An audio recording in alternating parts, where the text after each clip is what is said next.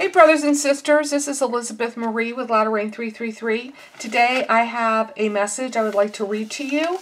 I received it on October 24th, 2023. So let's get right into it. This is what I heard while I was praying. The days are coming when there will be a famine for the Word of God. For those who treasure it, then hide it now in your hearts, so it will be with you always. I am in the Word, and the Word is in me. We are one. We are inseparable. Soon it will be illegal to have a Bible, and most Bibles will be burned or destroyed. However, I will still reign supreme in my people's hearts, for nothing, no principalities, no evil or darkness can snatch that away. We are bound together with an invisible cord that even Satan cannot touch. I will never abandon my children and will be there with them even during the most darkest of times. I will give them hope and will encourage their hearts if they so allow. My great Spirit will comfort their hearts and bring peace out of chaos and confusion. In the spirit realm, things are also raging, for the forces of evil have come against the holy angels. The battle is fierce, but the victory is ours. Claim that victory over and over again, for it comes through faith. Do not be discouraged, little ones, but instead rejoice, for the Father of lights is good and will bring you safely into his arms. Look up to the clouds, for this is where I will be coming from for my bride.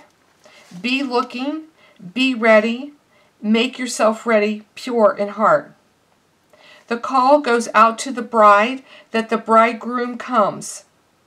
Have the oil of readiness in your lamps at all times, so that you will not be caught off guard with no oil. For there will be many that will miss the day of my coming, because they were doing their own thing and not serving me as Lord and King. They will not make it to the banquet hall, but will be locked out. So examine your life, examine your ways, and change and repent of all that is not from me. Do not squander your time any longer, but make each moment count for me. And then it was signed, the Savior of the world, for all those who will believe, Jesus the Christ. And then I waited and I heard this. Come to me, all who are heavy laden and burdened, and I will give you rest. Take my yoke upon you, for it is light. Let me comfort you and hide you under the shadow of my wings. I will be your shelter. I will be your stronghold. I will be your fortress. Come now, and do not delay. And that was the end of the message, brothers and sisters. So in this message, the two main themes was one, about what's going to happen with the Word of God. And the Lord Jesus is asking for us to study the Word, but not only study it, but memorize it so it's near and dear with us at all times, no matter what.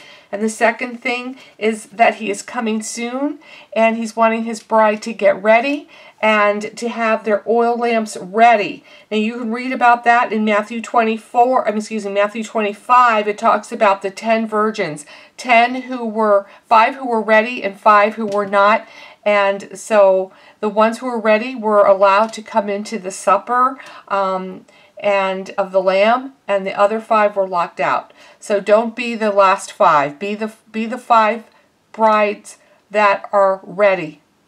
And we do that through staying close to the Lord, through repentance, through having faith, for having a pure heart, being humble, and clean hands. All right, I will have quite a few scriptures that relate to this prophecy, and it will be in my blog, and the link for that is down below. And I want to end now with Amos 8, verses 11 through 12. Brothers and sisters, let me read this to you about the famine that's coming. Here's what it says. Behold, the days are coming, says the Lord, that I will send a famine on the land, not a famine of bread, nor thirst for water, but of hearing the words of the Lord. They shall wander from sea to sea, from north to east. They shall run to and fro, seeking the word of the Lord, but shall not find it.